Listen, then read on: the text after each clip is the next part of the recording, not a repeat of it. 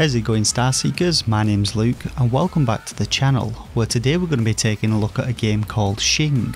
It's a beat 'em up where you and up to 3 other players take the roles of one of 4 uniquely skilled ninjas and get to slice and dice your way through hordes of yokai as you venture through forgotten lands on your mission to recover a stolen relic. Now, Shing originally released last year but was ported to Switch in January by the team over at Pixel Heart. It's currently available for $17.99 on the UK eShop and $19.99 on the US eShop, but Pixel Heart are also due to release a limited edition physical version of the game very soon, and I thought I'd give the game a go and let you know my thoughts and opinions on it. So prepare to unsheath those katana, sharpen those kunai, and let's get started.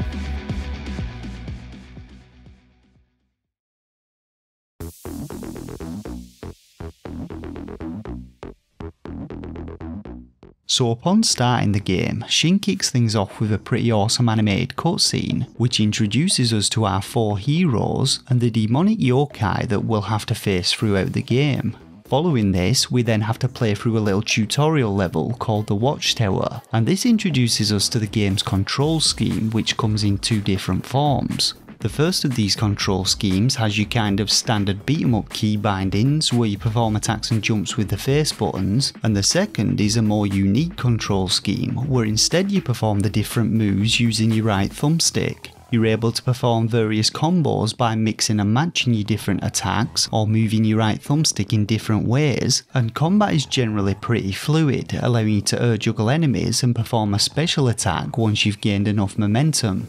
On the defensive side of things, you're able to dodge attacks by tapping the R button plus a direction, and you can also block attacks by holding L or down on the right thumbstick, with perfectly timed blocks allowing you to deflect incoming projectiles, which is something you're going to be doing a lot in the game. In all honesty, while the combat system does have a decent amount of depth to it, I personally found myself just button mashing most of the time, and I didn't really get into performing any complex combos aside from the odd juggle. Now, the story of Shing follows the journey of 4 highly trained, albeit incredibly irresponsible, ninjas. After discovering a relic called the Starseed has been stolen, for which they were responsible for protecting, they then have to set off in pursuit of the thieves and have to fight through an army of yokai to try and retrieve it. While it's all rather cliche, the game's story isn't too bad. All of the cutscenes are fully voice acted, so you don't need to read a load of text, and we get to see a good amount of interaction between the different characters, which builds on the unique personalities. One thing that I did find a little unusual though, was the fact that the script for the game does feature some rather adult themes, while the gameplay feels like it's aimed at a younger audience, despite it containing a little bit of animated blood and gore. So the levels in Shing are accessed from a map screen and can be played at 4 different difficulties, each of which rewards you with tokens to unlock new costumes for your characters. Levels themselves are all pretty linear, and they feature the standard beat 'em up formula, which sees you encountering waves of enemies as you make your way through levels, which you must then defeat before you can move onwards. Enemies come in both ranged and melee forms, each with their own unique movesets and attack patterns, and you often have to utilise your block ability to perform counter attacks or deflect projectiles, or quickly dodge out of the way of unblockable attacks and counter with your own. Now, in addition to your standard attacks, upon defeating enemies you can also gain power charges which affect your character in different ways. You have green ones which recover a bit of your health, purple ones which provide you with a shield, and yellow ones which cause you to drop explosive mines when you perform a dodge. And there are also several other colours which buff your attacks in different ways. I thought these charges were a pretty neat addition and added a bit more variety to combat, but you do tend to use through them pretty quickly, and I would have liked to have seen them last a little longer.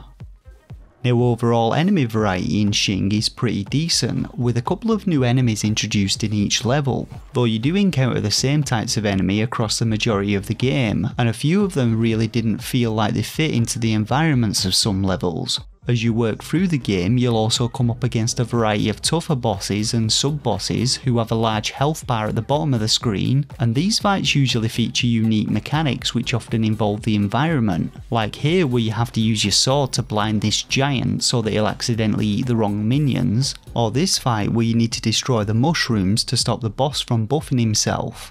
Now, I played the game in single player mode, and despite me only playing on easy mode, at times I felt pretty overwhelmed, especially with certain enemy combinations. You're able to switch between characters on the fly, and if you die you can continue with another character, but combat can still be pretty tough if you don't regularly dodge and block, and this leads me on to my first minor criticism of Shing.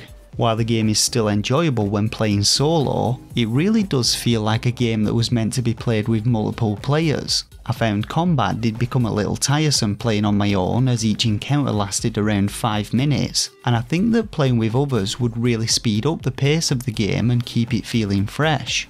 Now, aside from working your way through the main campaign, there are also a couple of additional gameplay features which provide a welcome break from the general side-scrolling beat-em-up sections. Firstly, you have these side areas where you get to select from a number of different dialogue options and have the heroes discuss different topics which frequently have amusing outcomes. And secondly, there are the challenge encounters where you have to complete a specific objective. Like here I had to perform a 10-hit air combo before all of the enemies were defeated.